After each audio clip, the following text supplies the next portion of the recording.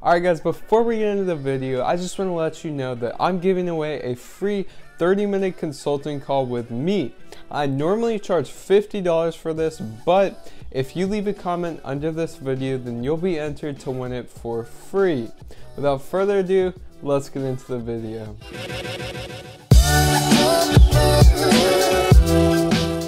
Okay, so Chinese New Year is split into 3 parts: Little Year, Spring Festival, and Lantern Festival.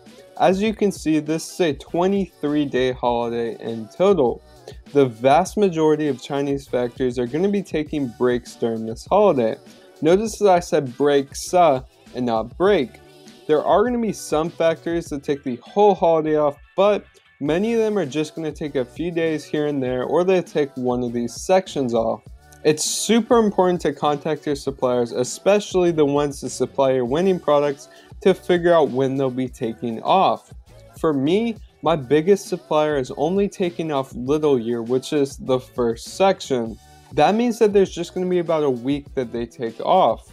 For another one of my winning products, my supplier is going to stop production completely during the entire holiday. However, they'll still ship orders, so they made a couple hundred products in advance, which are reserved for me. Every supplier does this differently, and it's super important to be up to date with what yours are going to do. As I understand, last year e-packet shipping was severely affected by Chinese New Year. This year there's still going to be some delays, but probably not as bad, and here's why. This year e-packet shipping is still going to be running 100% of the time, but once suppliers get back from break, there's going to be a ton of orders for them to manufacture and ship out.